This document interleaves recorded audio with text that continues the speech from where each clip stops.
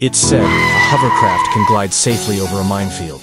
Its massive air cushion spreading out the weight so evenly that it never sets off a single explosive. Can a 600-pound hovercraft actually survive a minefield? Mythbusters bought a small hovercraft. Since there were no volunteers, they made realistic simulated landmines. They arranged the mines in an S-shaped path across a 50-foot test range, guaranteeing the hovercraft would have to pass over several of them. First, a control test. Jamie drove his supercar straight through the minefield, and boom, dirt exploded on contact. Perfect. The system worked. Jamie fired up the hovercraft and skimmed right over the mines, but not a single one went off. They reset and tried again. Still nothing.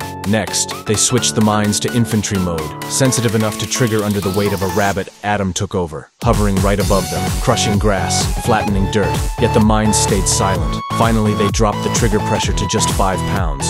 Even then, the hovercraft glided over without a single explosion. Myth confirmed. Mines are dangerous. Don't try this at home.